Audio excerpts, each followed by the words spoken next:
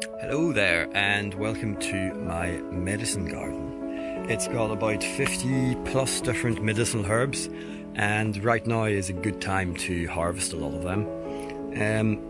So that's what I'm going to do today, but before that I will introduce you to a few of my favorites.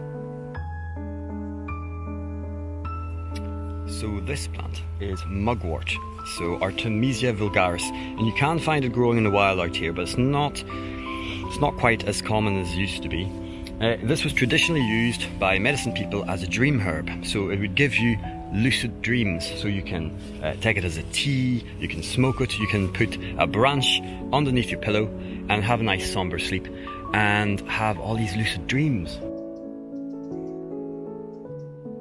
And this plant here is a sleep plant, and it's extremely tall. It got really tall, taller than me this year.